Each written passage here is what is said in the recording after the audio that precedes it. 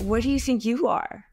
You're a minded body. You're some mixture of genes and hormones and, chemistry that was partly the product of the early environment in the womb, plus personal experiences. You're all of that stuff. And when you make a decision, it does come from you if it comes from that stuff. Hello, this is Robinson Erhardt here with the introduction to Robinson's podcast number 186. And this episode is with Jenann Ismael. And take note, as this is indeed the canonical pronunciation of her name. She is the William H. Miller III Professor of Philosophy at Johns Hopkins University, where she researches the philosophy of science, cognitive science, metaphysics, physics, and mind, all of which we touch on in at least some capacity, I think, in this episode, which, incidentally, Jenann packed with all sorts of insights. So it was very cool to hear her string them together. And we talk a lot about self-reference in physics and how it relates to the arrows of time, but we also make digressions to David Albert and Barry Lower's Mentaculus, a probability map of the universe, some of the interpretations of quantum mechanics, most notably the Everettian many worlds theory, and then some of the recent debates about determinism and free will. For that, you might be interested in Jenann's book, How Physics Makes Us Free, and there's a link to that, along with her more recent book, Time, A Very Short Introduction, in the description. Reviews, likes, comments, all these things are so helpful. There's also a Patreon with a link to ad-free episodes, as well as show notes. And now, without any further ado, I hope you enjoyed this conversation as much as I enjoyed having it with Jenann.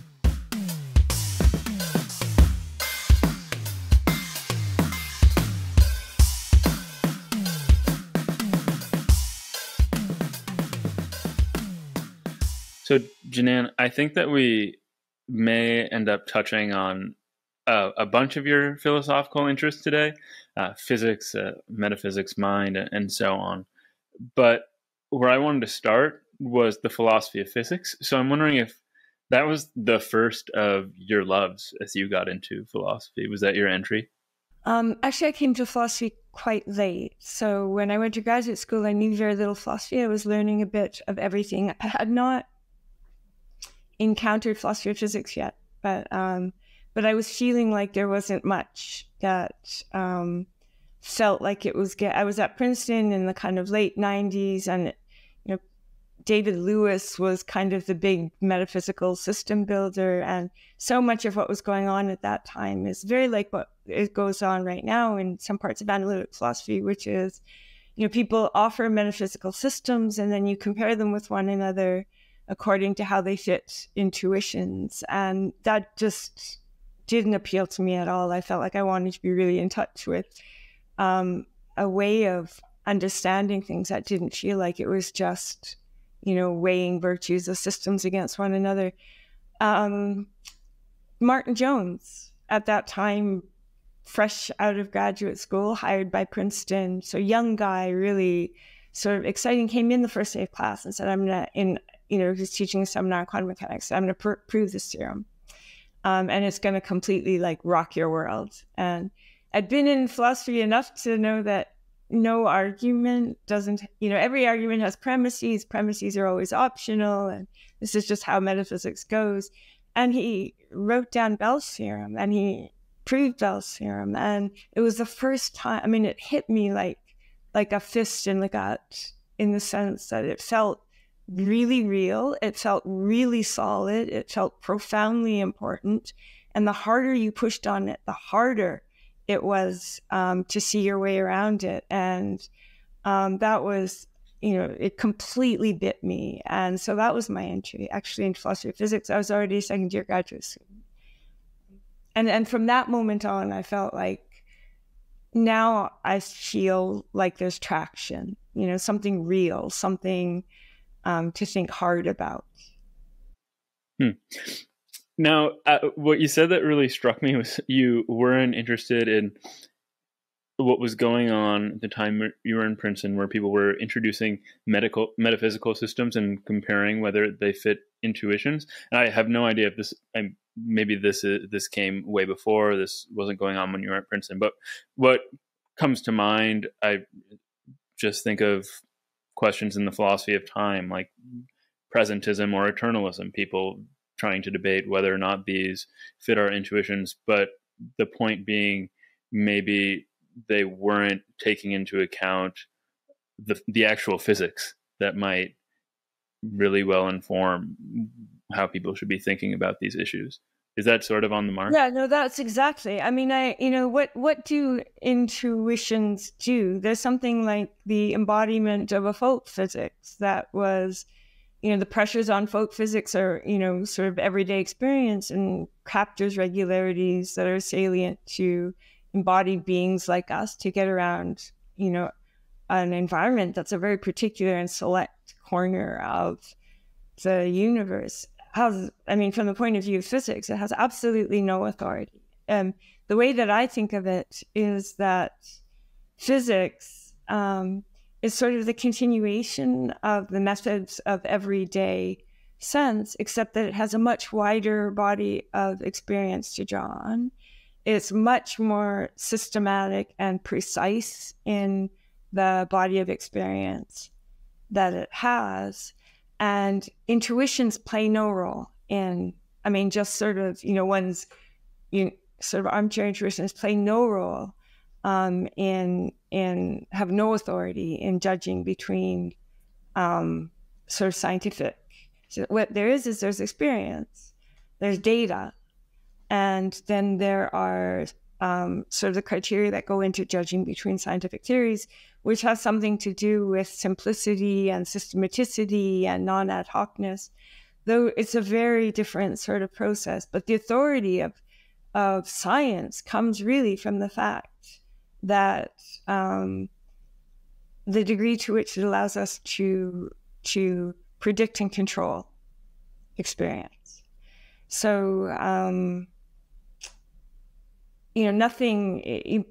metaphysics has been asking questions for 2,000 years, more than that, but the 2,000 years of recorded history that I know in the Western tradition sort of draws on things like, what are space, what is time, what are we, how do we fit into the structure of the universe? Those are the questions I was interested in. But 2 millennia of philosophical speculation about these questions delivered nothing with the kind of predictive and and precision that science in the 300 years that it's been going has given us. So I think that the questions I was interested in were the questions of traditional metaphysics. But it seemed clear to me that physics is where you go to answer those questions. Well, I think this was unplanned, but it's a perfect entryway into some of the topics I wanted to discuss with you. Namely, what I have in mind right now are self-reference, agency, time, maybe they're metaphysical questions, logical questions, but traditional philosophical questions, but that you discuss with very explicit reference to the physics. And in particular, I have in mind thermodynamics, and we'll get to that. But what is the origin then philosophically or physically of your interest in self-reference and the universe? So it's it didn't start from an interest in self-reference at all. So if you look at philosophy of physics, I started out as a traditional philosopher of physics. I did, dissertation on symmetry, interested in all of the questions that kind of form the kind of foreground of what someone studying philosophy of physics studies, or space, time, or foundations of quantum mechanics. But I think, what you realize is that so all of the mysteries, all of the kind of big mysteries in our understanding of the universe, a lot of what pluses of physics study is stuff on the kind of the frontiers of our understanding. So the physics of the very small and the physics of the very large. But what I sort of realized more and more was a lot of the real mysteries kind of surround something very close to home, namely like sort of the human being and how we fit into it. And even in the places where people think that they're asking questions about physics, if you dig hard, you find in some, and I'll say a little bit about this in connection with time and also in connection with some of the other sorts of problems that I've touched on, where if you dig around, you find them centering in some way on the relationship between experience, the way that the world is presented to us in experience, and the way it's presented to us in physics. So kind of the big framing question in philosophy of time, at least in the parts of it that are engaged with physics, are, physics gives us this world, portrays time as one dimension of a four-dimensional manifold, and all of the things that we associate with the experience of time and with the traditional understanding of time, there's no room for them in physics. So there's been two sorts of reactions to this. One is the people who ally themselves with physics and say, okay, what physics shows us, so if you take physics as authoritative about structure of time, what physics shows us is that all of these things like flow and passage and so on, they're somehow illusory. And then there are other people, and I'm thinking here of the kind of Bergsonian tradition, or people, in philosophy of time, who ally themselves with experience and say, actually, it shows that the physics of time is inadequate in some way. And for me, that problematic, trying to understand the difference between the way the world is presented to us in experience and the way that it's presented to us in physics, it has something to do with properly understanding the way the world would look and should look if it's the way that physics describes from the perspective of a being who's, situated in time, who interacts with the world through the sorts of channels that we interact with it. So that's one example of the way in which, a problem that's really a part of physics and part is forcing you to look a little bit harder at the human being and human experience and human perspective.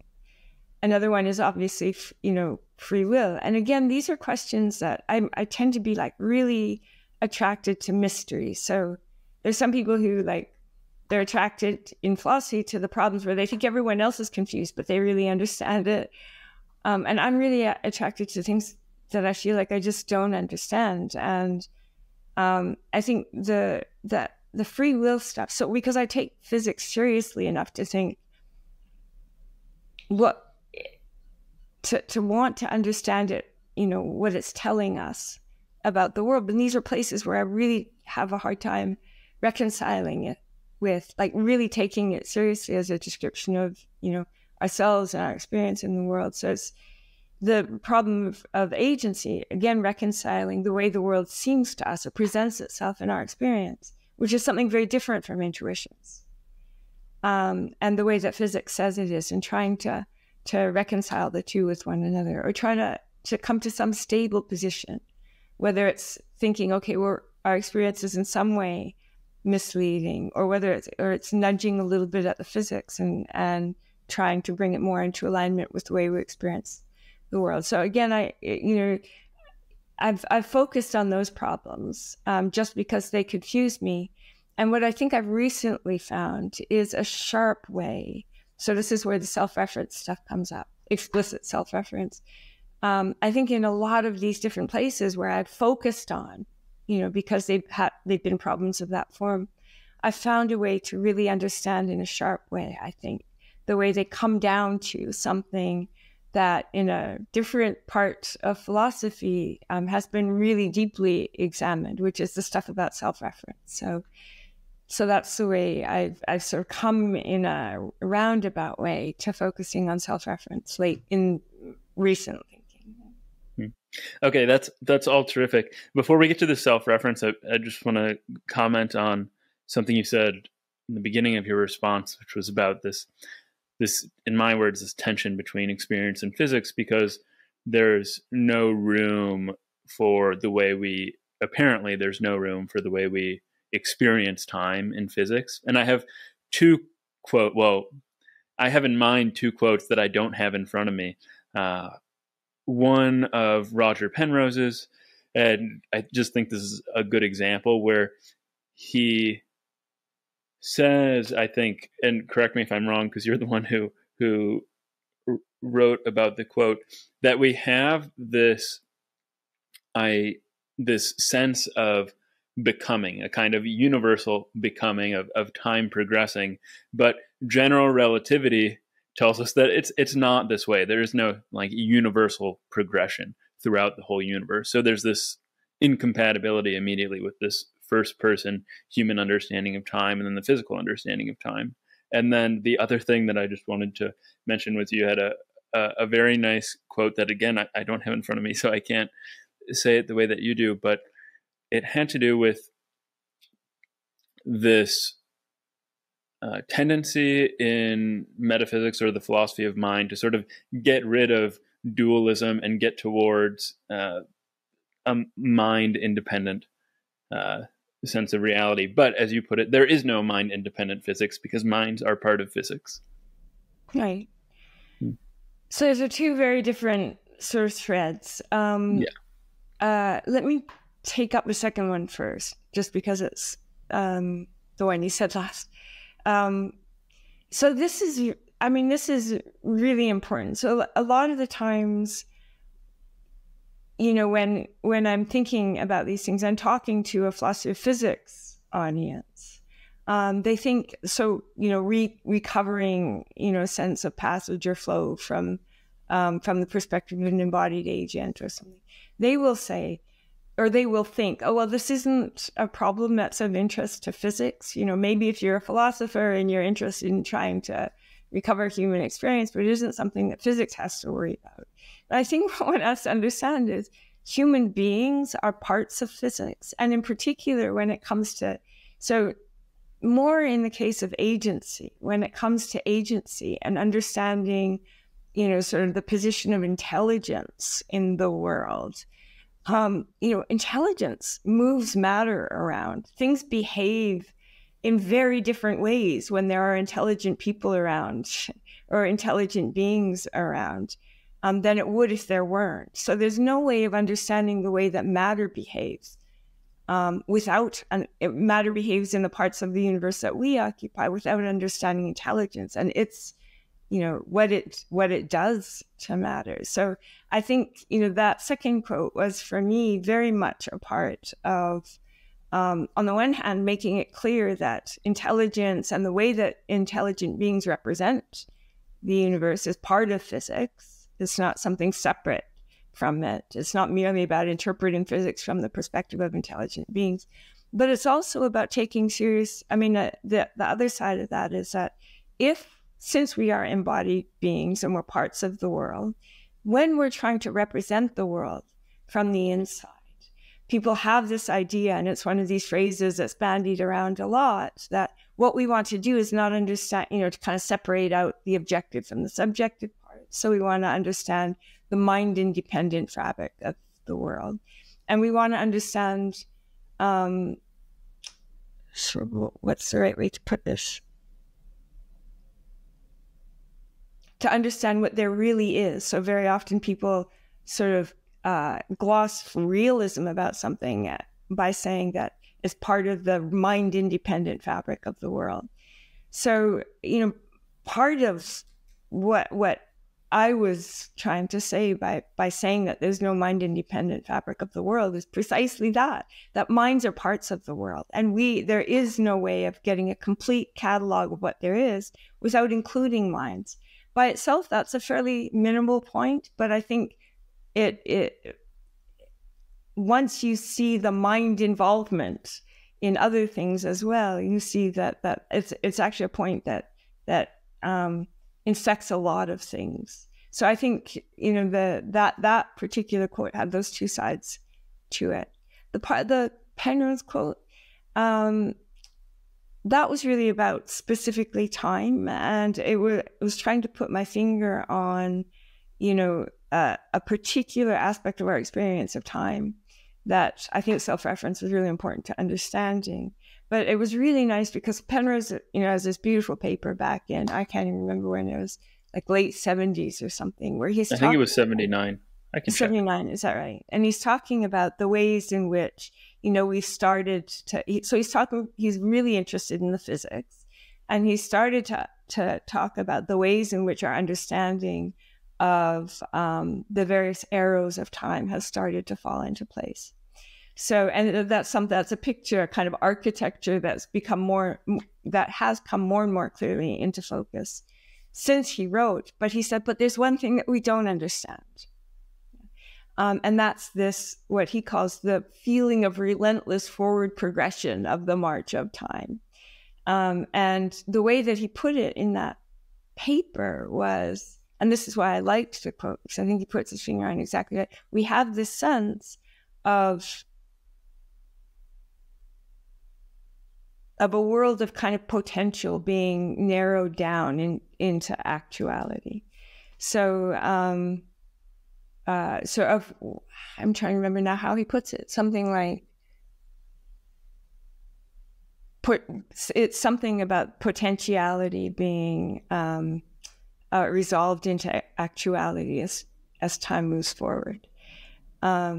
And I think what's interesting and important about that is, as much as people have talked about the other eras of time, they've just stayed away from that one. And it is one that I think is very much a part of our everyday experience. And so I wanted to talk about it. I wanted to talk about it in a way that connected it to sort of some of the things that relate to self-reference.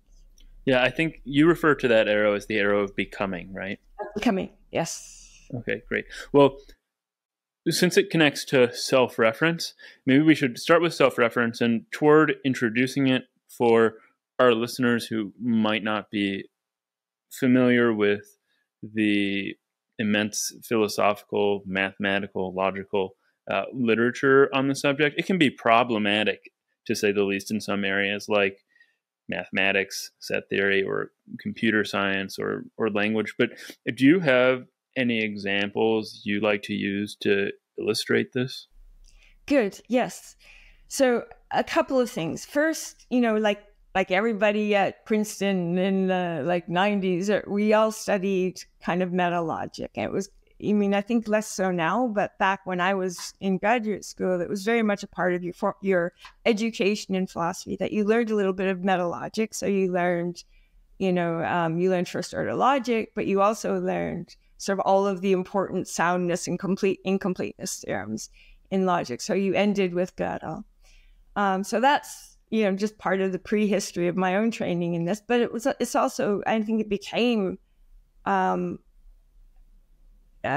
of, I think the common understanding of self-reference is it's just this big can of worms, and that if you're making a formal system, the one thing that you have to do is stay away from self-reference. So that's a kind of it. It was a part of the background of my understanding of sort of logic and stuff, that the self-reference stuff was there, that it was problematic, that it was a can of worms, and that it presented problems for formalizing things. Okay. It wasn't until I started to think about it in a much more physically embodied, concrete way that it no longer seems to me problematic, but it seems to me deep and rich and a central piece of our understanding of the world. And it was a simple example like this that I'm going to give you a very simple kind of embodied example of self-reference that made me think that actually it's not problematic. I feel like I understand it, and I understand why it arises. So I was thinking at the time of, I tend to think, instead of human beings, I tend to put everything in terms of like a little robot, just so that that you're not, so that you have a mechanical system that's doing something like representing the world, but there's no magic involved in it, and kind of how to understand it through in a purely mechanical way, and you also know how to understand, in a non-mysterious way, the fact that it's representing and so on. So I was thinking of a simple embodied computer, a robot, and the idea was, what happens if you try to to take a robot like this and make it like a complete embodiment of all of our knowledge of the physical world. So what do? You program it with sort of laws of physics and everything that we know about biology and all that we know about history and all of the contingent facts about the world. I mean, everything, like from the color of bananas to the day that Robinson was born to how many hairs he has in his mustache. Is there, sorry, is there, is it going to run into problems of any kind? Well, yeah, you can always find a question that you can, sorry, let me regiment a little further again, just to simplify things down to their most basic form. I'm assuming that any question of fact can be stated in a yes-no form, and that the way that you, without loss of generality, that the way that this system is gonna, it speaks your language, and the language has been resolved of ambiguities, and the way that it's going to answer any question is that you're going to put a question in an input channel, and it's going to display a yes/no on an output channel. So here's the self-reference part. You can always find a question that you can ask this thing that it's not going to be able to truthfully answer. What is that question? It's a question of mundane physical fact.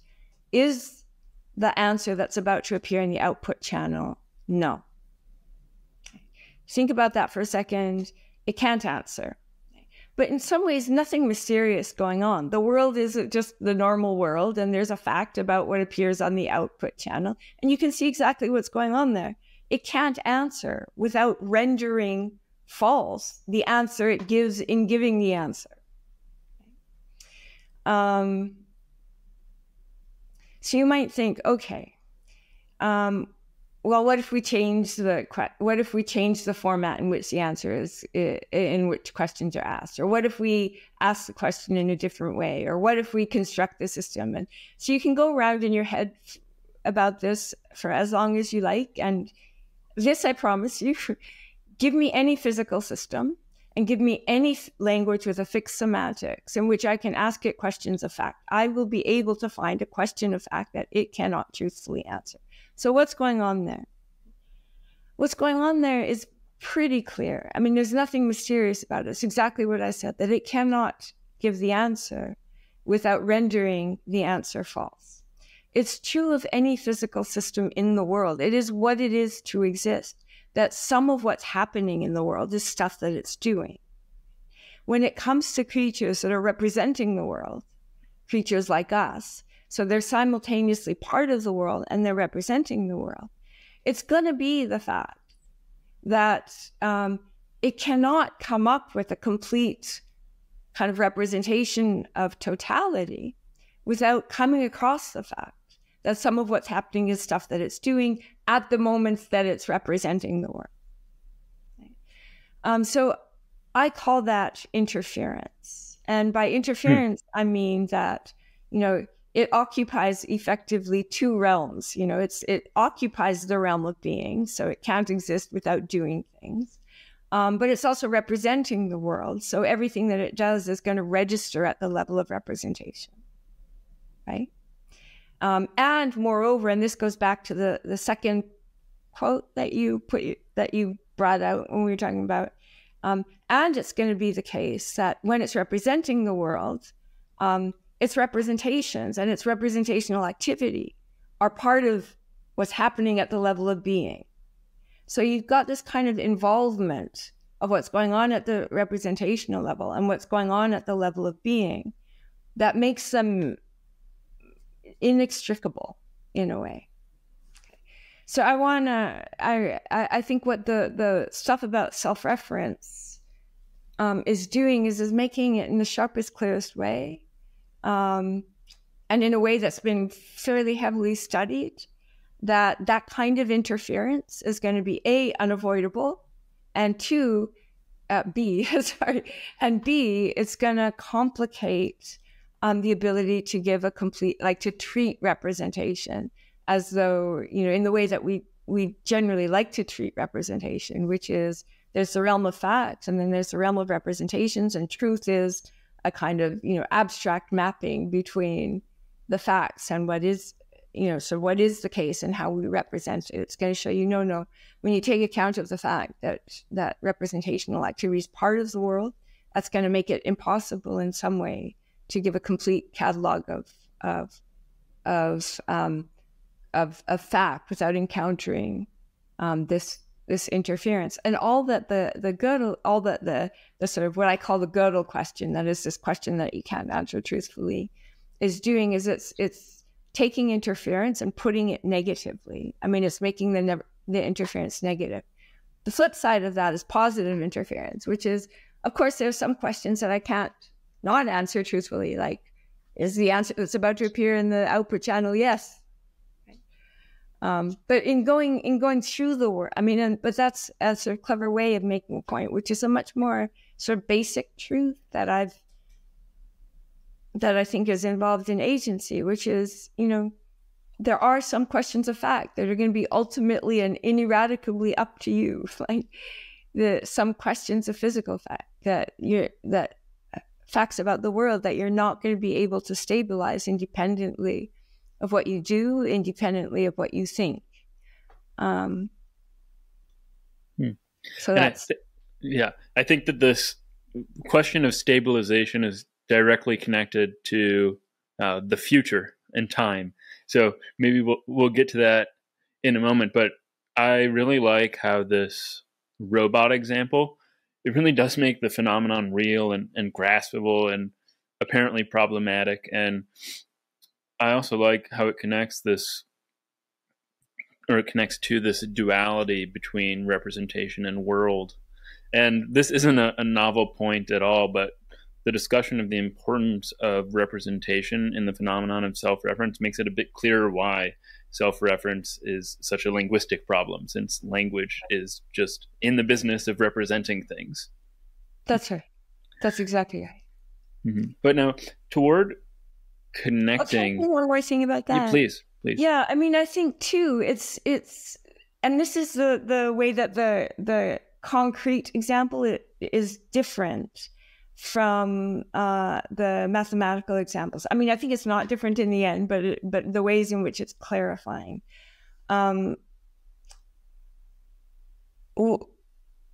which is that, it's not a problem about ontology. It's not that the world is incomplete. It's that you can't represent the world in complete detail from the inside because there's going to be these facts that you can't stabilize independently of how you represent them. So it's a problem really for representation. It's not a problem for ontology. Well, this might seem like a bit of a diversion to our listeners, but toward connecting these metaphysical problems to physics, as we sort of began our discussion, where does all of this connect to the foundations of statistical mechanics and what David Albert and Barry Lower call the Mentaculus? Okay, good.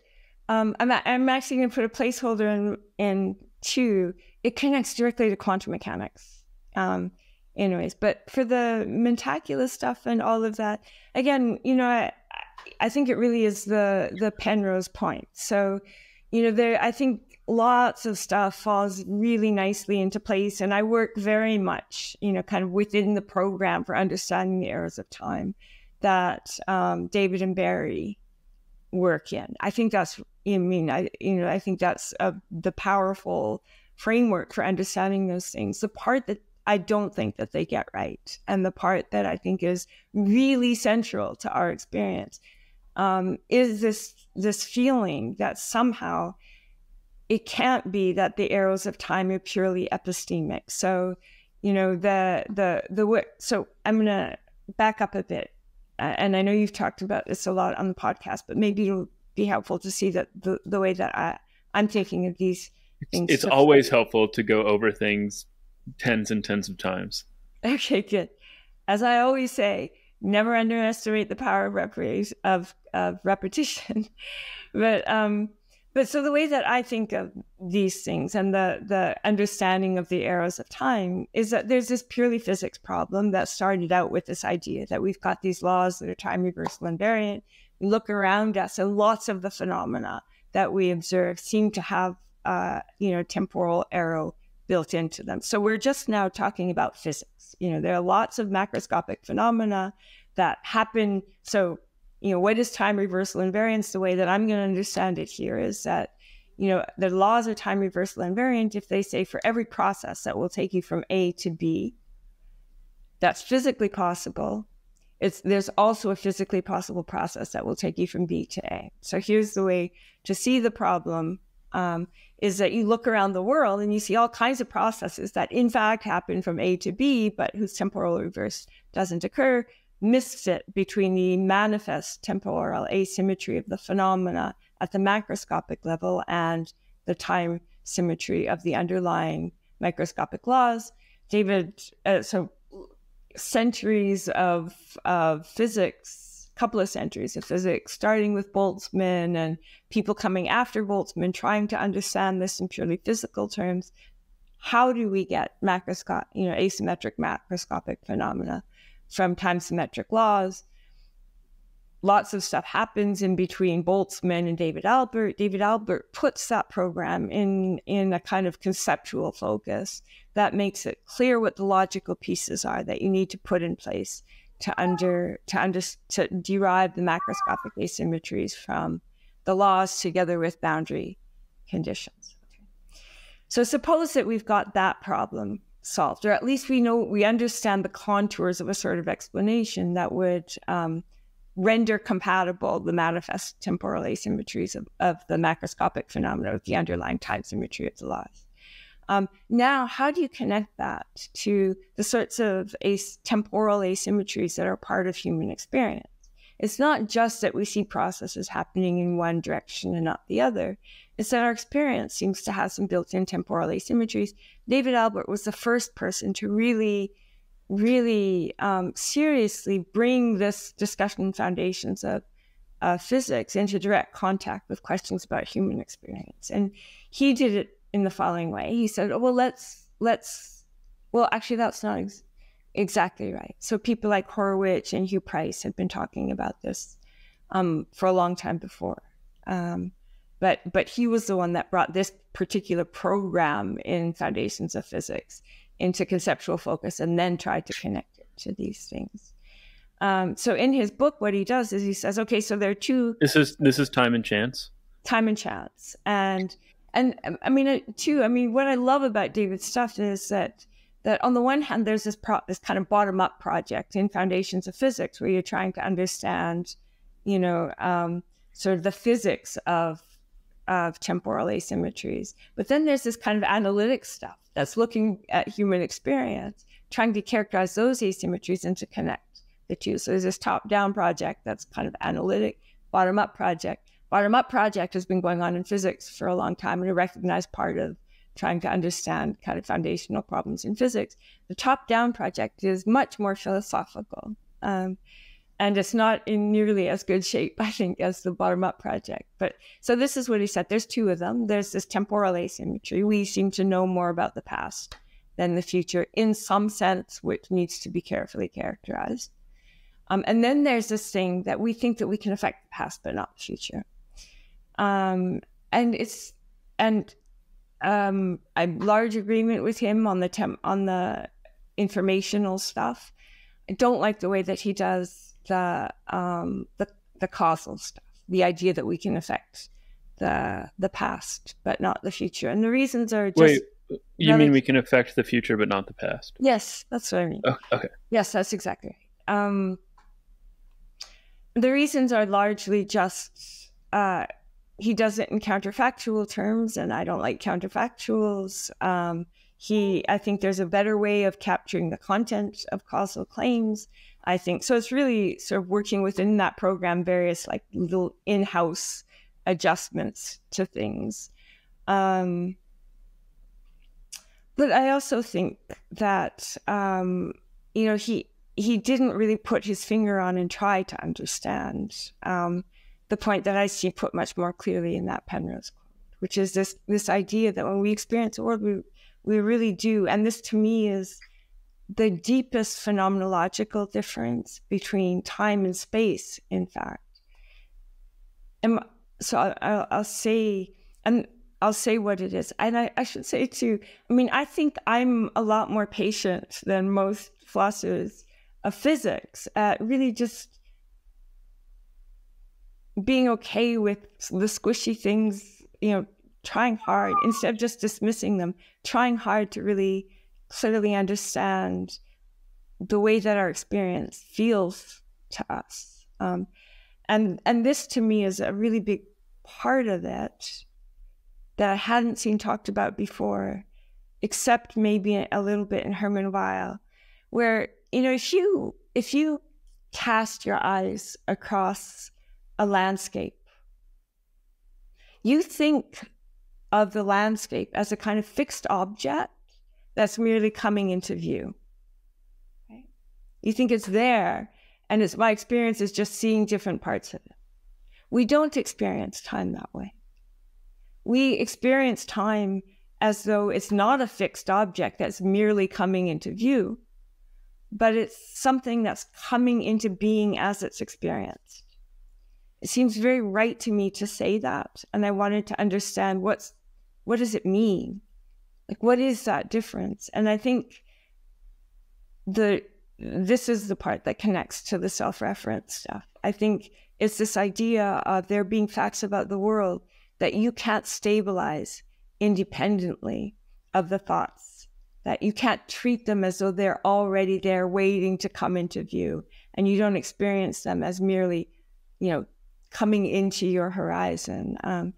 And that I think you need a couple to get that piece of the puzzle right. You need to properly characterize it analytically, and I think you need to add to the sort of Albert lower program the things that I want to, that I put my finger on in terms of self-reference. Well, a few things. One, I have done a lot of episodes on time and time's arrows, but one arrow that you didn't give your moniker to it in our conversation, but in your paper, you refer to it as the practical arrow, the fact that we can affect the future, but not the past. That is not an arrow that I think has come up or that is often really discussed. There is this epistemic arrow that's often discussed. How can we remember the past, but not the future, but not how can we can affect the future, but not the past. You put a flag in how this connects to quantum mechanics. So I want to get back to that too.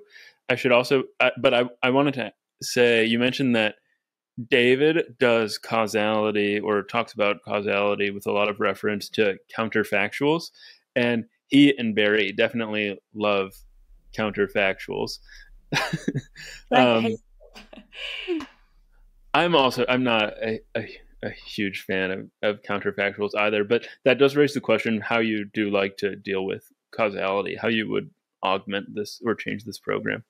Let me actually say, in fairness to David and Barry, they do talk about, they don't call it the practical arrow, they call it the causal arrow, but if you look at what they say, it's all about the direction of influence. Okay, yeah. So, causation is like one of these beautiful topics in a way, because it used to be that everybody thought that, well, causation clearly is part of the mind-independent fabric of the world. It's, the fundamental ordering relation of the physical world. That's the way people used to think of causality. And one of the interesting things is the way in which, in the stuff about the arrow of time has at least in this particular literature, and I think not out there in the kind of the rest of the physics world, people are much more inclined to think of somehow it as associated with agency and the relationship between agents and more. Okay, so the way that I do the causality stuff is I like to think in interventionist terms. Why do I like to think in interventionist terms? Because I think it's codified, it does capture the notion of causation that's operative in most of the kind of practical sciences, so most experimental sciences, and gives a formalization that even though people talk about intervention counterfactuals, really what they're talking about is hypotheticals. What would happen, what would happen under the following, fully specified hypothetical condition. And then I think, instead of taking agency for granted and using it to derive a causal arrow, give an interventionist account of the content of causal claims, and then see how and why embedded agents would have a need for beliefs or about causation. And then with regard to our putting a flag in quantum mechanics, was that with relation to the practical arrow or the arrow of becoming or the epistemic arrow? One place in which quantum or the microscopic came up in your writing, and I thought this was very interesting, is that we are information consuming and using beings. And you mentioned that our senses are attuned to the macroscopic rather than to the microscopic, because the macroscopic is where information is preserved or records are maintained. Is this all connected? It's all connected, but the quantum stuff is not direct. So I'll say the way that I think the dialectic goes. So if you're working in a classical world, you have this problem about understanding, you're taking the laws to be time symmetric, and you're trying to understand temporal asymmetries. Most of the literature, and I think it's right that it does this, most of the literature on temporal arrows stays at kind of at the level of classical physics, or takes the kind of effectively classical level for granted and thinks there's going to be a quantum substructure, but we don't need to understand. We need an understanding of the arrow of time. Maybe not need. At least as a first pass, we would like to be able to understand the arrow of time without appeal to quantum mechanics. I mean, David does show, and other people have talked about the ways in which quantum mechanics might help, but most of this literature is understood by trying to derive asymmetries by assuming classical laws. The way that I understand the practical arrow that I just talked about, is in that program you assume classical laws, but a lot of the explanation for me has to do with what happens when you take kind of the broadly Mentaculus program. So the parts of that I don't like, but let's just, since it's something that people will be familiar with, take the kind of Mentaculus program or some broadly neo-Boltzmannian understanding of the foundations of quantum mechanics. You take some boundary condition in the past, underlying time symmetric laws, you combine them to derive asymmetries at the macroscopic level, and then what do I say you need to add to that to get the practical arrow? What I say you need to add to that is self-reference. So what does that do and how does that go? Well, you assume that your agents, you're acting in the world that you're representing, and you ask questions like, what features of the world could you have information about? Now you tell the whole Albert story about how the macroscopic environment is littered with records, sort of information embodying features of the macroscopic environment that, because of the boundary condition in the past, allow us to carry information about it in the sense that, applying a past hypothesis plus all of the elements of the, I don't know how much of this I should say, so I'll be a little bit more explicit. What does it mean to say that there are records of the past? It means, and I'm just reciting here the Albert story, it means that you can infer from the macroscopic state of semi-ordered, adiabatically isolated systems in your environment, facts about their past. that gives us a large source of information about the past that we don't have about the future, because there's no boundary condition in the future that would let us make those inferences in the future direction. Okay, so what do you need to add to that to get the practical arrow? I think once you add to that we're acting in the world, that we're representing, and that our our actions have the status of interventions for reasons I can say a little bit more about, but maybe you don't need to know. You can take on faith for the minute. What happens when you conditionalize on an action, some future action, on sort of the past hypothesis of the present macro state, the current surveyable macro state of the world?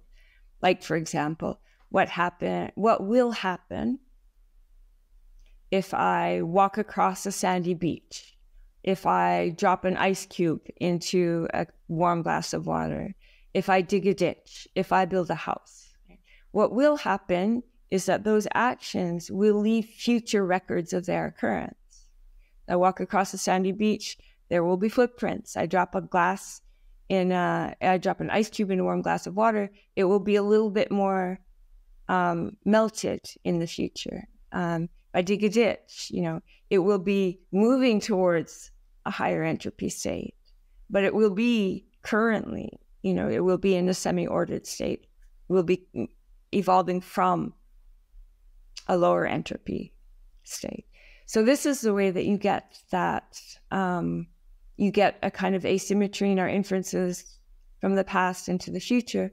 But the thing about actions that depend on my decisions is this crucial thing about interference, is because when I'm making a decision, what do? I ask myself, what would the world be like if I A'd rather than B'd or C'd? And the decision itself is formed by my assessment of the downstream effects of potential actions. So there's a way in which, if I'm representing the world, and I'm representing the fact that I'm part of the world, and my decision-making was part of the world, and I take seriously the idea that that's how the decision is made. I represent potential actions, and the one that I choose depends on assessment of downstream effects.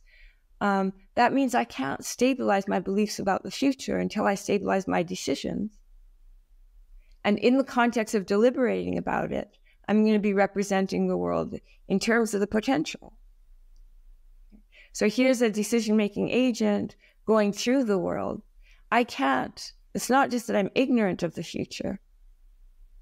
It's that my beliefs about the future, and my beliefs about the possible future, and my beliefs about the outcomes of potential actions of mine aren't stabilized independently of my beliefs about the future. So it has that sort of, that's the kind of sense or the content or the meaning that I give to this idea that we don't experience the world as they're already waiting to come into view, but effectively decided by the very processes that I'm undergoing now of being represented in certain ways. So it becomes resolved into actuality in the context of my making decisions and acting on the basis of those decisions. And this is the negative kind of interference that you mentioned. Well, negative interference is what keeps you from stabilizing the world, because anytime you kind of try to stabilize your beliefs about the world, you can create negative interference between your belief and the way the world is by using your belief as a kind of lever on the basis of which to do something different. I originally started thinking about this stuff before I was thinking in terms of self-reference, with this little puzzle that comes from Michael Scriven called the paradox of predictability, where he says, how is it possible that we could create, he puts it in terms of human prediction, but partly because I wanted to demystify it, I put it in terms of like a little mechanical device that, will do the opposite of what you predict it will do. So the idea is we can construct such a device. It's not hard to like write down a physical model of such a device in classical mechanics. So we know that this kind of a device is physically possible, and yet this is in deterministic theory. Oughtn't it be possible in principle to predict everything that would happen in this theory? What happens if you have full information about the past? You know the physical laws, you ought to be able to compute the future, but you're forced to feed any computation or any prediction you make into a device about what it will do, into a device that's going to do the opposite of what you predict. So that was how I originally, before I realized it was self-reference at bottom, right? That was what I was thinking. I was thinking, what on earth is going on here is a purely mechanical situation in which you can create a device that will do the opposite of what's predicted of it. And yet it seems like there ought to be a mechanism for predicting what it would do. What happens if you put them into communication? And the beauty of it is that we can ask our theory, because we have a physical theory that is deterministic and yet allows for this thing. So you can treat this as a problem in physics, right? But then I saw, in thinking about that and in banging my head against it, it became clear to me that the real problem is interference. And in that original example, you had interference between a device and something that it causes to happen, which is connected to the situation we're in when we're deliberating about the future that we're acting in, right? That is, our beliefs about the future are going to interfere with, and any belief we form can interfere with itself by doing the opposite of what you thought you were going to do, and so on. Mm-hmm. So I was thinking in those terms, but that's the situation we're in when we're looking into our own futures. We're in the position of not being able to stabilize belief in advance on pain of negative interference. So that's why I say the future is open in that sense. We can't stabilize it in advance on pain of negative interference. Do you think that another good example to try to make this more concrete for our listeners would be something like stock picking or gambling? Perfect. So the world that we live in is rife with negative interference. So here's the way I gave you the simple example of the self-referential device. Nice example. Why? Because it's very clear what you mean by you can't stabilize what you're representing independently of your representation, because it's identity in that case. Right? That is, what you're representing is my answer to this very question. And, as soon as I give the answer, I'm making true or false the thing that I'm saying about it. So in that case, it's very clear. We also know that because for embodied beings representing the world, there's going to be self-reference. There's no representation of totality that doesn't include you. So there's going to be self-reference. How do we connect it to these other interesting things, other kinds of interference? I say, well, you just notice that you and your representational activity are causally connected in the world that you're moving through. And what do I mean by causally connected? What I mean is that, there are law-like probabilistic relationships between what you do and what you decide and things that will happen in the world. So you start from this very sort of localized form of self-reference, of interference that's centered on you and your activity. Okay, I can't represent me and my activity independently of what I do and what I believe, but that's just a kind of trivial thing. But then you notice that those things are connected to all kinds of things in your environment. So, and the more general phenomenon of negative interference or positive interference, there are both types, is just, features of the world that are probabilistically connected to the way that you represent them. Okay. So I'm moving through the world, I'm forming beliefs about the future, but of course my beliefs about the future are guiding my actions. Right? So there's a strong positive correlation between what I believe about the future and the way that I act. And the way that I act is connected to all kinds of other things. Like, what I'm going to see in my room tomorrow, depending on what I decide now, what other people are going to believe about me, what other people are going to do, and so on. So we're moving through a world that's heavily affected by our actions, and because our actions depend on what we believe, heavily infected by our own beliefs. So we're moving through exactly the part of the environment in which interference is strongest. So we're in this position all the time. That's the native position of the embedded agent, is that, our beliefs about the future are going to interfere with the facts that those beliefs represent. In the social world, though, there's all kinds of, so that's just talking about a single agent moving through a natural environment where their own beliefs are going to destabilize facts about the future that they're representing. But look, what if you're moving through an environment where sort of what you believe is connected to what like you're all trying to game the system, right? That is, so there's going to be all kinds of facts. Anytime you're forming beliefs about a domain, where your beliefs about that domain feed back into the domain and affect what's true of the domain, you've got interference. And any kind of social setting in which people are trying to game the system, like stock prices or like elections, or it has exactly that form. So think about election, sort of polls. People take stock of, sort of what current opinion in the populace is. They create public indices of those, and then people react to the public index, right? So people say, oh, the polls are looking this way, I better vote strategically. And then that changes the facts. That's the general setting. And as soon as you see the general form of interference, you see it, that it arises all the time. It arises for a single agent in a natural environment, but it arises much more saliently in social environments where the facts that are being represented are partly social facts or sensitive to social facts. Now, this is kind of orthogonal, but have you thought at all about how this framework we've been discussing relates at all to quantum measurement and the interference with quantum systems when we try to measure them?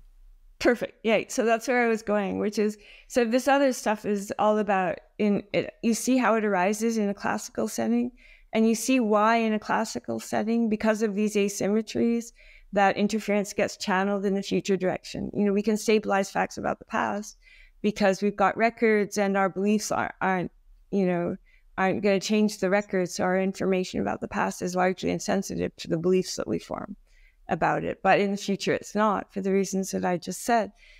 So in a classical setting, with the kind of, ordinary understanding of the thermodynamic arrow, you get this nice asymmetry where interference is channeled into the future. And then you say, okay, well, what happens when you do quantum mechanics? There's a very, natural way of understanding what's happening in quantum measurement as exactly this. The quantum formalism tells us that the facts that we're trying to measure are not stabilized independently of, as it were, the questions that we put to them. So we can't treat them as there already or there anyways. So there's a way of reading the kind of Wheeler-style participatory nature of our interactions with the quantum world that shows you its interference. It satisfies, like when you see this done well, and I'm working on stuff where I will do it like carefully and precisely and well. As soon as you see it made precise, you see quantum measurement suffers from interference. And the thing I like about putting it in this way goes back to what I said before about why the concrete setting is sort of illuminating. It's not a concern about ontology. It's not a worry about ontology. It's a worry about representation. And it's not that the quantum world isn't there or that there is no way of consistently describing it. It's not there independently of the questions that we put to it. So we can't treat it as there already or there anyway. And as soon as you think about the logic of measurement, that's what the logic of measurement is. The logic of measurement is, this is the way that we schematize a measurement situation. You have an apparatus. The apparatus interacts with an object system. And the state of the apparatus after the interaction is a reflection of the state of the system, of the object system before the interaction. That's the way that we've learned to schematize measurement. That's built into the logic of calling an interaction a measurement. And then when we look at, so when I use those phrases that we can treat what we're looking at or what we're measuring as there already or there anyway, that's a way of capturing the idea that it adheres to the interaction between the two adheres to the logic of measurement. And we normally think of the external world as being like that too, right? It affects us, and our state after the interaction reflects its state just prior to it. Quantum mechanics, we know, the formalism tells us that our interactions with microscopic systems don't have the logic of measurement so construed. So that's the way that I think of it, as connecting to measurement. But so in that case, it's not we don't have the temporal arrow. It's not like the past stuff is there, but the future stuff isn't. It's that every interaction with the quantum world does not have the logic of just seeing something that was there already or there anyway. You know, this conversation about self-reference and physics has me curious about your thoughts on the self and physics in two ways that aren't necessarily connected to self-reference, but where ourselves are very important. And the two things that I have in mind are the many worlds theory of quantum mechanics, where the self is very important, I think, for probability. And then the other thing I had in mind is anthropic reasoning and the multiverse. And we totally don't have to discuss either of these things if you don't want to. But I'm wondering if you have any thoughts on these two areas in the self. So I think I don't have anything illuminating, just because I haven't thought about it carefully about to say about the anthropic stuff. The stuff about Everett and many worlds. Yeah, I mean, it is something that I thought about, and I think it's again just in the spirit of trying to understand. If I imagine myself into a many world setting, I take it sort of on faith that that's the way the world is. How do I understand my own experience? And in particular, how do I understand uncertainty about the future? And I think, I mean, you know, what I say about that, this was like one of my earliest papers in quantum mechanics, like way back before I ever really thought about the self, was focused on that question. And I think it really is, you know, basically what David Wallace and Simon Saunders think. That is, when you're looking into the future, you know, you can't think that there's any objective uncertainty about the way the universe in a third person sense, or the universe intrinsically is. There's got to be some, like, so what's going on there? I'm pre-measurement. I'm going to carry out a measurement. I know that each post-branch version of me is going to be looking at, you know, seeing one, suppose I'm making a measurement in the x direction of a spin half particle. Each version of me, each sort of post, or I'll put it, each one of my post-measurement descendants is going to be seeing a definite result. What kind of uncertainty could I possibly have beforehand? That was the question that I was asking.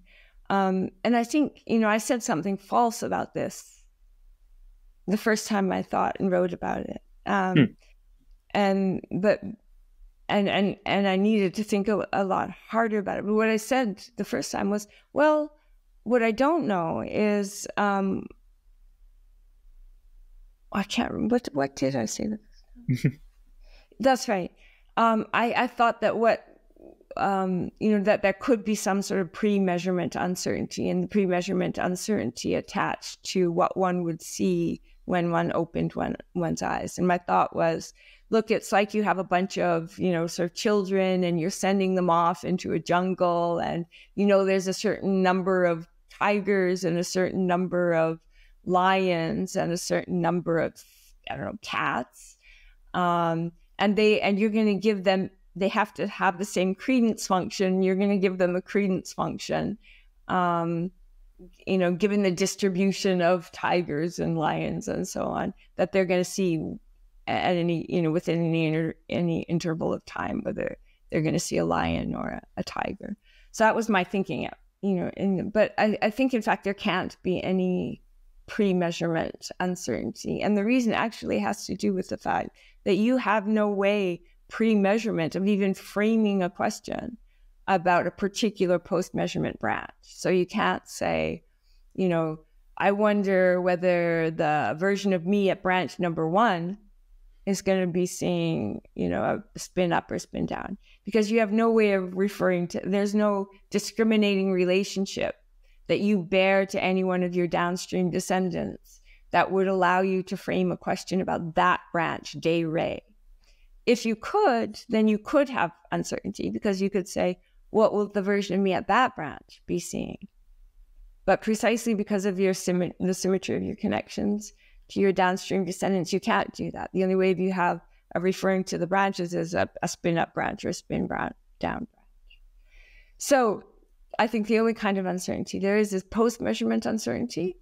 Before you open your eyes, you can shut your eyes. You are standing at some branch, so you do bear some kind of physical discriminating relationship to the branch that would allow you to entertain a de re thought.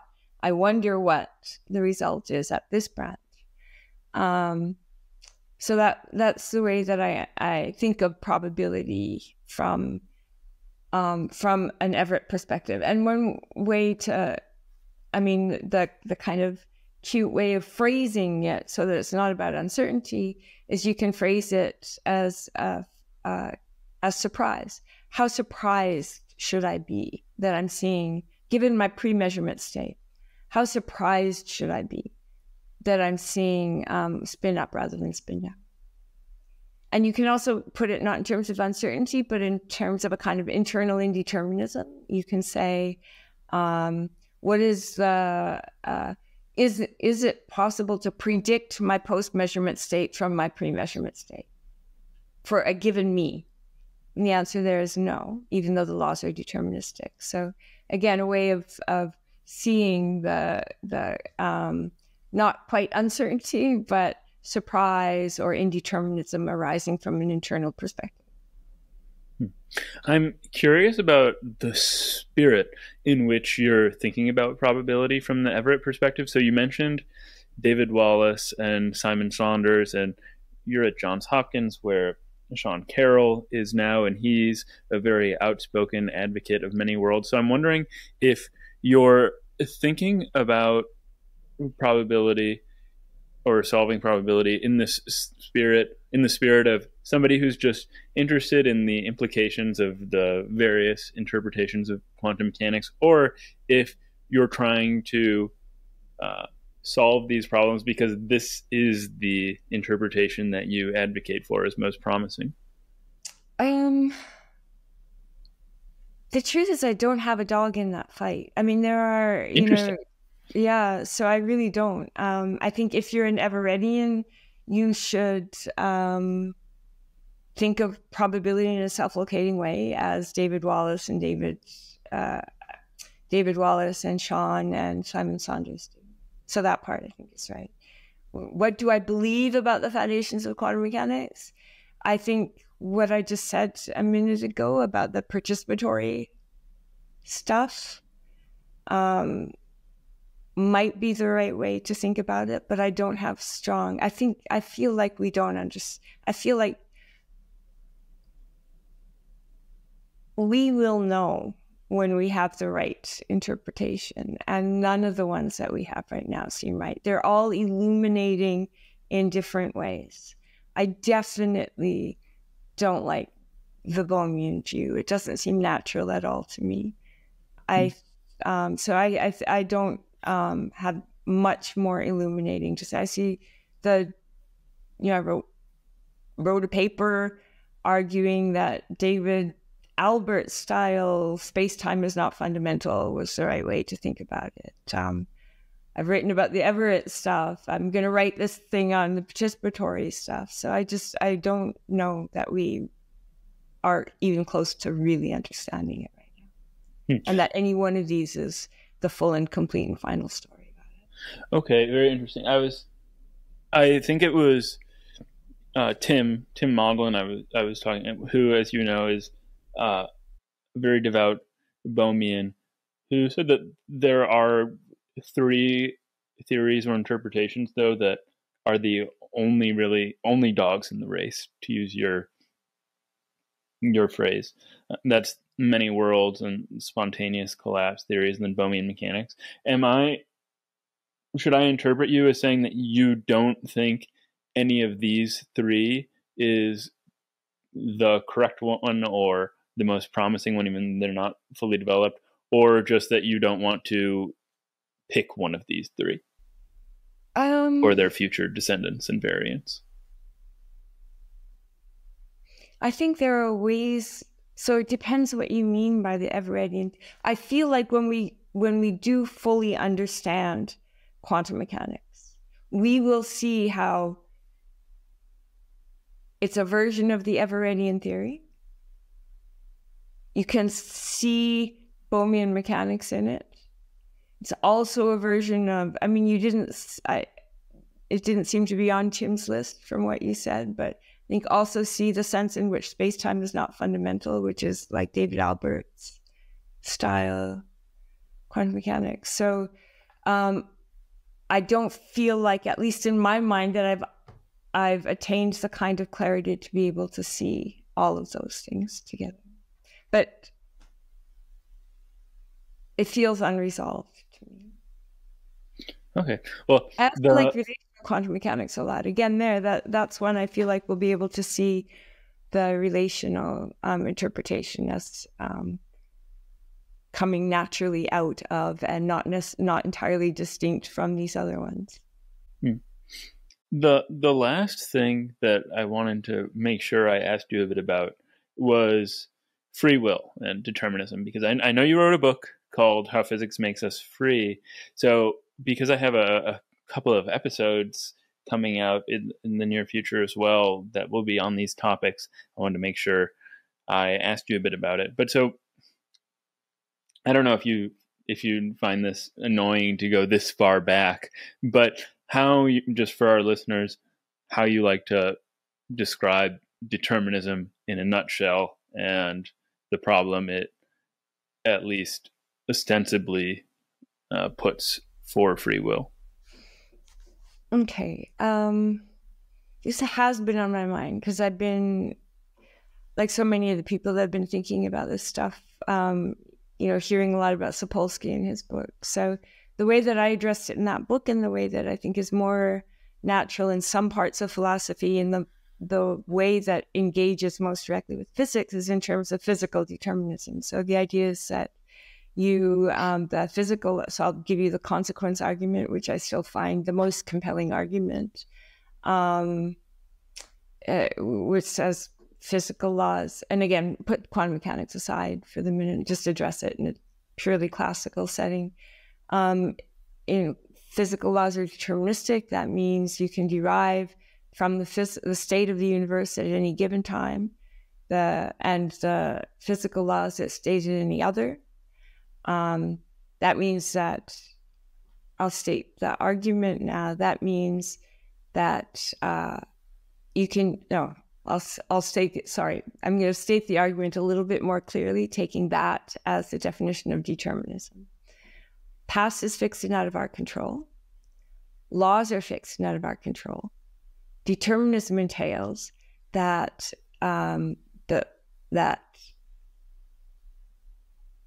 the future is entailed as a matter of logic from the physical laws plus the past. Therefore, the future is fixed and out of our control. That's kind of the usual way of presenting it. I talk about it in a slightly different way, but the way that what I did in my book was sort of take apart the kind of metaphysical presumptions that go into that way of setting it up. And the way that I would put it now is different than the way that I would put it in the book, the right way to understand it.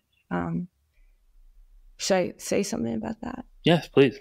So I think the simplest way to say it is we've got this picture, and this is the way that connects. So again, this isn't what I said in my book, except in a less focused way. But now I think of it, if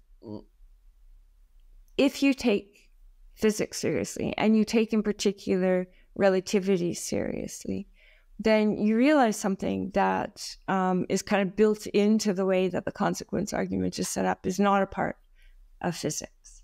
So the way that we normally think of the world, that is pretty theoretically, we think, there's this kind of, the world is this big spatially extended object, and it has a state at one time and a state at other times, and its state in the past is fixed. And what determinism tells us is, so we kind of picture the world as this great, big, spatially extended, evolving object. And we think that what determinism tells us is effectively as soon as God put down, or specified the positions and momenta of all of the particles of which the universe was made at the very beginning moment in time, or at any moment, as soon as those were fixed and the laws of nature took over, that everything that was going to happen after that was already fixed. But physics has kind of moved beyond this picture of time as an external parameter in the world, and this talk of the state of the world at one time is not actually well defined in relativity. It is true, to be sure, that that physicists, still do continue to treat the world as though it's a big object evolving over time, and to speak of the global evolution of the world, and to write down the laws as global laws of temporal evolution. And partly because they think, well, you can, what relativity tells us is that there isn't a well-defined global state of the world at any given time, but there's a little bit of freedom in how we can slice up the world. It doesn't tell us that we can't slice it up, only that there's a little bit of freedom. I think that's the wrong way to think of it. I think what relativity showed us is that there isn't a well-defined, is that this picture of the universe as a big spatially extended object evolving over time is not right, that there is no well-defined global state of the world at a time. The intrinsic geometry of the world is a relativistic geometry. The laws are local, so now we can replace these global laws of temporal evolution that tell you what the state of the world at one time, how it relates to state another, and write them in a local form that tells you interaction by interaction, event by event, how one thing determines another. And it's true that it's going to be an artifact of those local laws, that if you do make a foliation, the classical laws, if you do carve the world up into time slices in any way, you're going to get global determinism. But we can understand the significance of that by looking looking interaction by interaction, event by event, what's actually going on in the kind of intrinsic causal structure of the world. And here's what's interesting. If you take the world line of any kind of embedded system and you ask yourself, just paying attention to what relativity tells you, the set of events at any given time that can affect what goes on at that time, that count as past at that moment, that is a set of events that you could possibly have information about at that moment. So what counts as your causal past, the set of events that could possibly affect what's happening at that moment. And you look even a finite fraction of a second into the future, and you ask, does the past determine the future, even given the deterministic laws? The answer is no.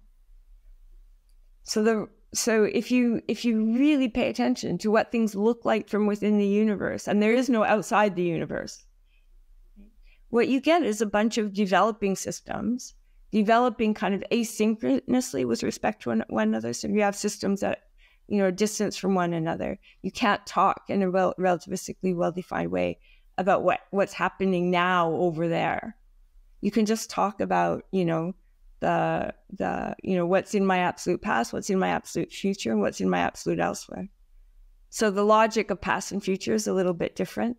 It's not true, even though the laws are deterministic, that my past determines anything that happens in my future. And the same is true for every system in the world.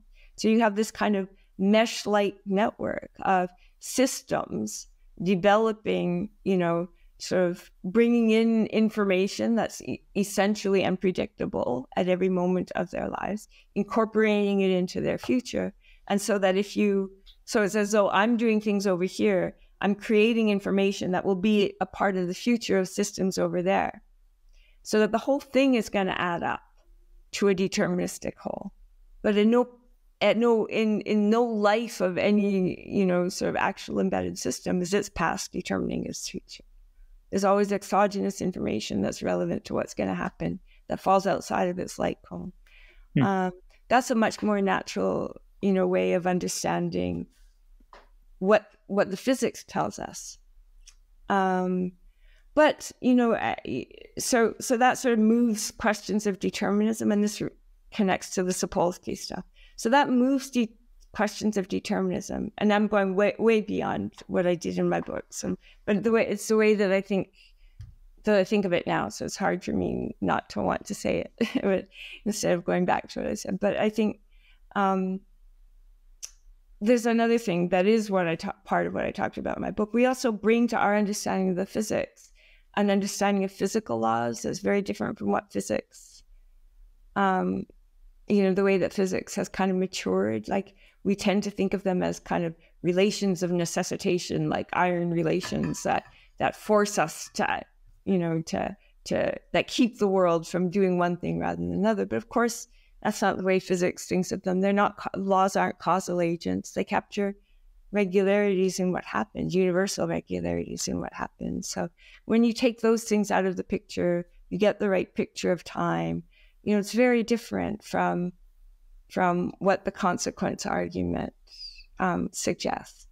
Moreover, you know, think about the right analysis of what the fixity of the past amounts to. It's not like a metaphysical kind of, you know, fixity about the initial state of the universe. None of that stuff. That whole package of ideas is just a really poor fit for modern physics. It's brought onto the physics and the understanding of the determinism from outside. So, but what it does do, it moves the whole discussion of determinism into the realm of, okay, so we're looking, you know, from the point of view of the on-the-ground causal order, at what, you know, what determines what in the world. And I think what Sapolsky is doing is he's making it very vivid and very clear that if you pick out, you know, so it doesn't do, I mean, what I like about the Sapolsky stuff is that it's not depending on any of these metaphysical ideas. You know, it's not depending on a view of time. It's not,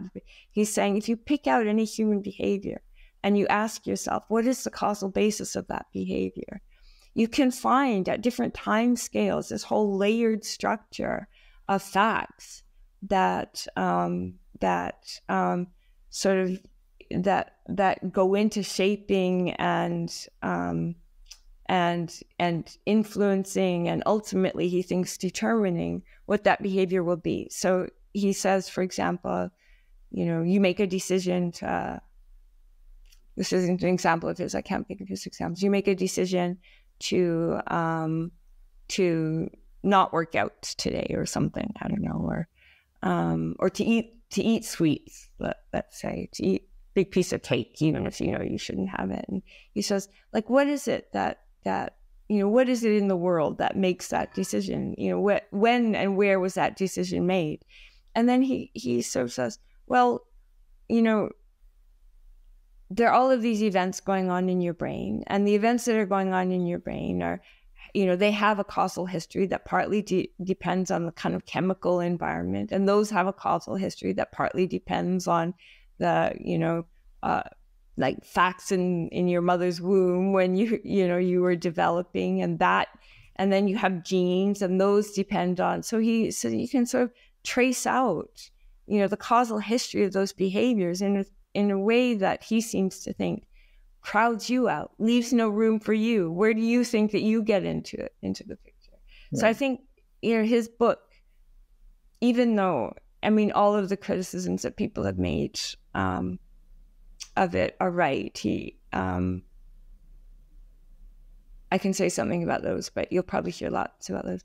But I think it makes this really useful point, which is, it looks like if you look at the world through the lenses of the biologist, what you find when you look for the causal basis of human behavior are things like genes, hormones, all of these factors that were shaped by evolutionary influences outside of your control long before you were ever on scene, many of them.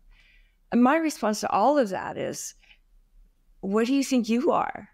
You're a minded body. You're some mixture of genes and hormones and, chemistry that was partly the product of the early environment in the womb, plus personal experiences. You're all of that stuff. And when you make a decision, it does come from you if it comes from that stuff. He's right that if we want a notion of moral responsibility, and it's going to have to recognize that it shouldn't be founded on what he thinks free will would have to be, which is something coming from outside the causal order. You have to take seriously that that's what you are. You're a minded body, and every part of you has a history. But I think that shouldn't be surprising. It's not surprising to me if someone has a notion of personal autonomy and moral responsibility that's incompatible with that, then I think their notion of personal autonomy is probably too strong and magical in some way. But I don't think any of the philosophers that think of themselves as compatibilists who have thought about free will, that they're seriously challenged by that. That was a great summary and rebuttal. And let me just make sure that I've put my finger on the crux of your argument. So what he believes, and he uses this anecdote from Henry James about turtles being turtles all the way down. For us to have free will, there has to be a sort of free-floating turtle that is you, that is, as you put it, free from the causal order, that makes the decision sort of out of the blue, maybe in a dualist picture, that you're going to have that cake or you're not going to work out. Whereas on your view, that just isn't what you are. You are not let me put it this way. In our folk intuition of what a person is, or what a mind is, it is maybe this free-floating turtle. But what you are in actuality is a minded body, and you are the sum of your hormones and their past and all of these things. And when a decision flows out of all of these things, it is your decision, and that's where free will comes from.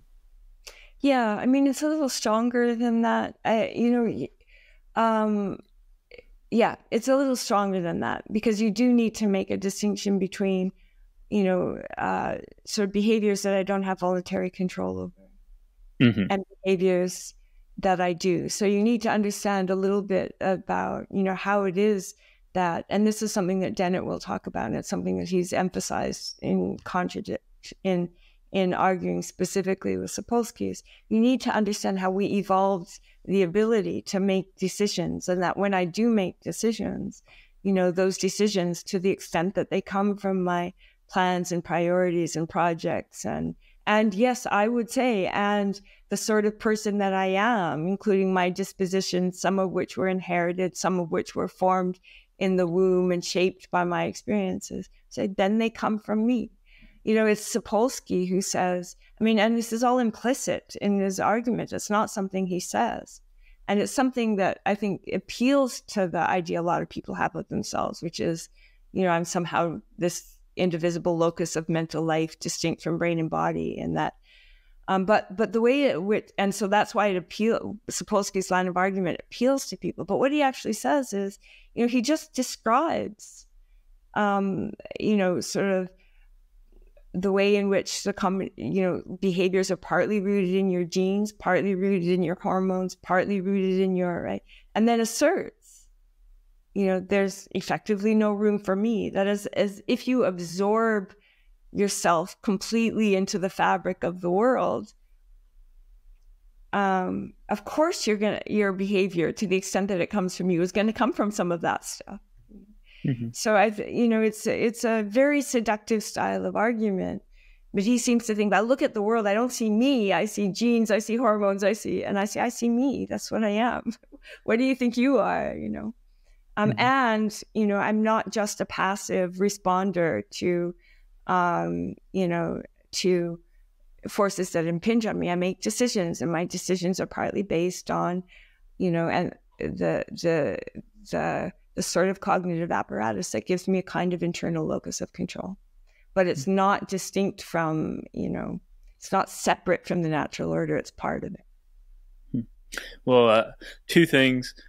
You mentioned Dennett, and I think his book, Freedom Evolves, is probably a good place for readers to get at this evolution of the decision-making apparatus. And then you also mentioned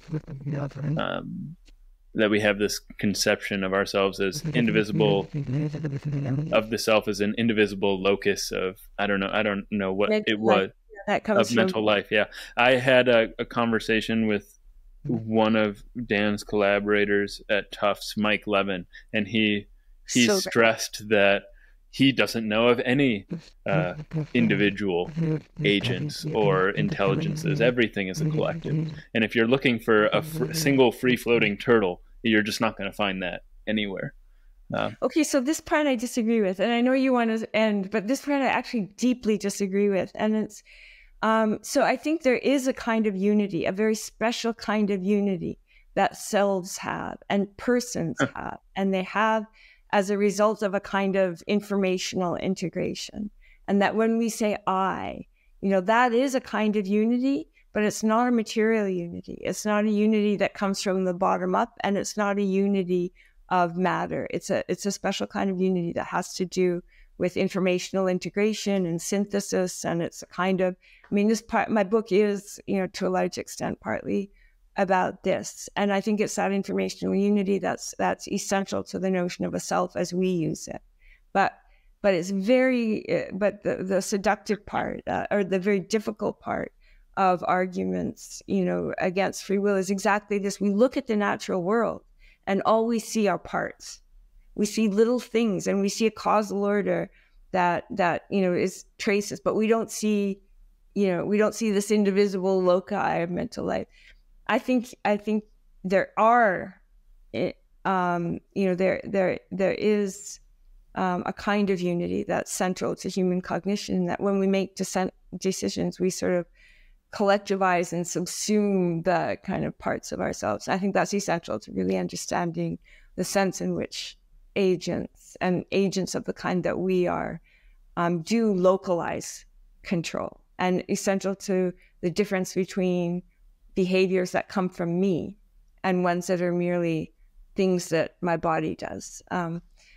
But that's a disagreement between me and, to some extent, Dennett, though when I talk to him about this, he says he agrees with me, but there's certainly parts of his writing that suggest that a lot of people have interpreted, and I think, interpreted because the rhetoric is suggestive as this, that's an illusion. I don't think it's an illusion, but I don't think it's a material type of unity. Okay, well, Jenann, we have covered a lot of ground. I don't know, maybe this was 9 months in the waiting for me, but it was absolutely terrific. So thank you again so much for taking the time to have this conversation with me. Thanks so much for having me. Take care.